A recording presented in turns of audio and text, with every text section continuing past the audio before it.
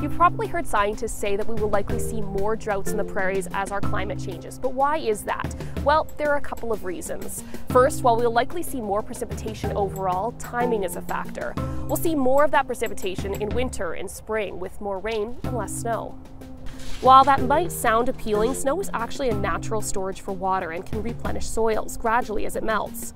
Less snow means less storage, and to make matters worse, winter rains can form an icy layer on top of the frozen ground that can further reduce absorption. And in the summer, when we really need the rain, we'll probably see more of those big storms that flood landscapes as opposed to those gentle soaking rains we like to see. And with all the hot weather, expect more evaporation, so a lot of that water won't even stick around.